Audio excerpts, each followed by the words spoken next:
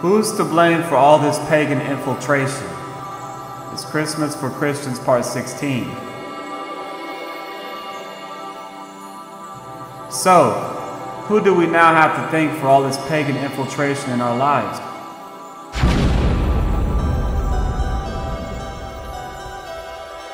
Now, don't take my word for it. Rome admits this very fact. Cardinal Newman admits in his book that the temples, incense, oil lamps, votive offerings, holy water, holidays, and seasons of devotion, processions, blessings of the fields, sacerdotal vestments, the tonsure of priests, monks, and nuns, images, and statues are all of pagan origin. Such boldness, such arrogance. It's as if the devil is puffing up his chest to proclaim to God himself that, yes, they know it's against your will, Lord, yet they choose it over you anyway.